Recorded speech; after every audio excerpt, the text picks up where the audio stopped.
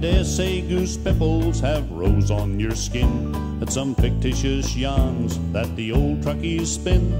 But one more won't burden the brain in your head, and if I'm telling lies now, may God strike me dead. It was up in North Queensland, if you understand, not far from Melander on the old tableland.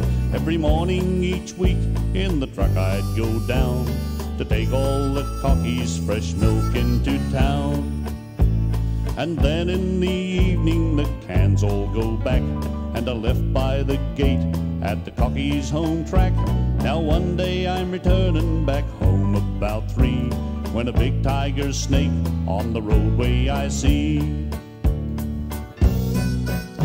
Well, I aimed the old Chev at the snake just for fun, and I glanced back behind at the damage I've done.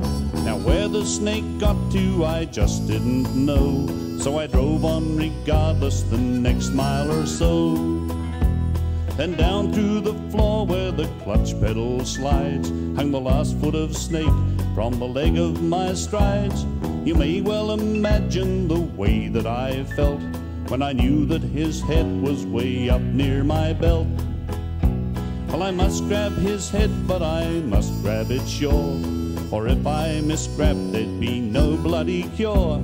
Then I grabbed with one hand where the snake's head should be, and the old Chevy mixed with a black pender tree.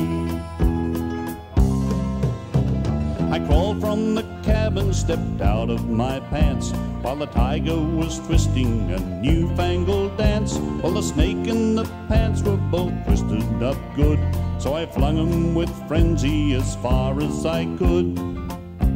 Then I jumped in the truck and reversed from that tree, but never once thinking of no pants on me.